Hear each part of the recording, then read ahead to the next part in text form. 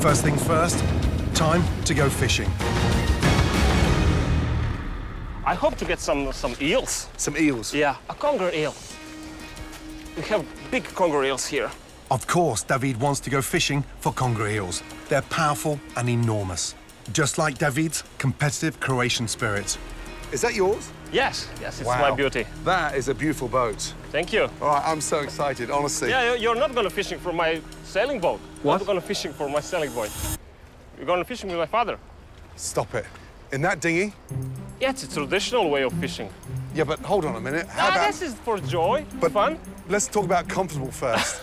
Is that really your father? Yeah. Good morning. Welcome. Good to see you. Are you serious? We're going fishing in that? Yes. There's me thinking we're on this beautiful, glamorous sailboat that belongs to Davide and his family, but no. He wants me to become Croatian quickly.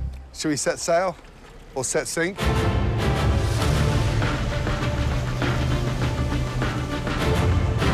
People told me Croatia was like Italy, but none of my vacations on the Amalfi Coast had me fishing in a boat not much bigger than a bathtub. David's dad set a line of baited hooks at dawn to hopefully catch a conger eel. Just be careful for the hooks. Big hooks. Be very careful. It's a dangerous thing. This line has 100 hooks set 3 meters apart. Big hooks.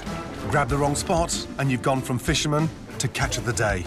Little bend on your knees so it will be easier. Gotcha. It's a workout and a half. Yep, it's good for your shoulders.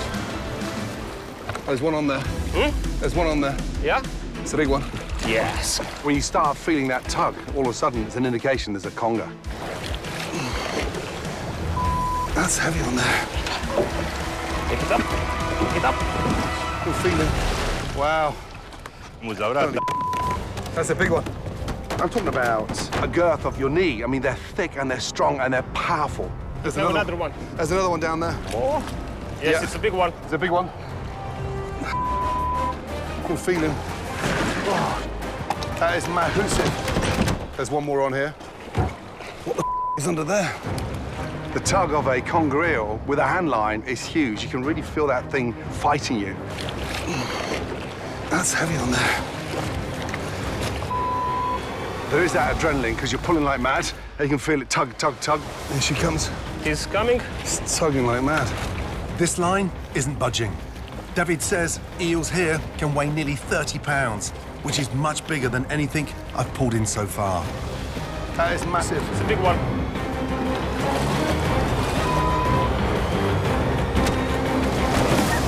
Woo. Wow. That's a beauty. The size of that thing. After my Croatian CrossFit workout, I'm definitely ready for a break. I just hope my arms have enough strength left to lift the eel from my plate to my mouth. We made some conger eel pate.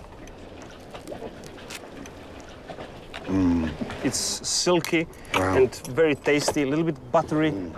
I had no idea it can be finessed to that level of a pate. It's really good. Our limit in the kitchen, you know, it's all in our heads. An amazing start to my journey, let me tell you. I'll come back at the end of the week and we'll cook together. Yeah? I'll give you a run for your money. Thank you. Now, can you get me off this bloody boat? I never thought a conger eel could set the bar. Based on the flavour of that pate, I think this guy's got other tricks up his sleeve. This is going to be a tough final cook.